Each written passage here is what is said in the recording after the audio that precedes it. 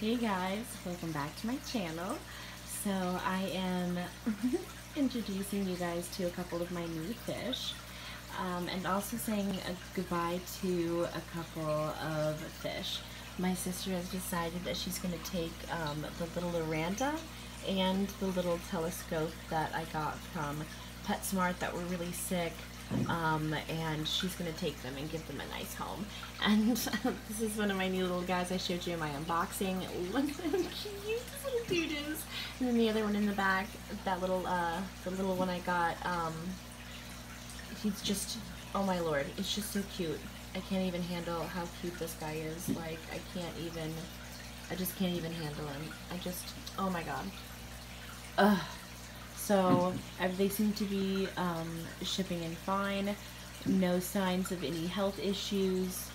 Like, this little dude, he's just so cute. By the way, I just call them all dudes until or unless, you know, like Bonnie is my only, like, quote-unquote female.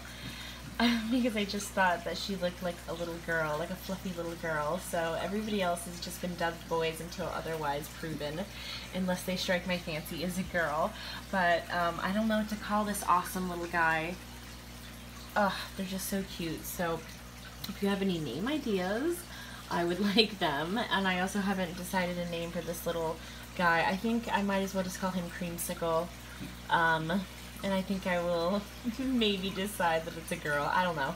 I need to learn how to sex my goldfish, I guess, properly. So, oh, these guys are so cute. They're due for a water change tonight so they can get ready. They're also going to be fasting. So, and I know these guys, I plumped them up over the last couple of days just because, but I want to fast these guys. So I might separate them to feed them later and then fast these little dudes so we don't get waste on the couple-hour drive back to my sister's house. So, alright, so we're going to say goodbye to Picasso and Dinky. I'm going to be going home with my sister. She lives on a farm in Pennsylvania, but I mean, obviously they won't get to enjoy that, but alright guys, thanks for watching. And the next time we see this tank, there might be an awesome little chubby surprise.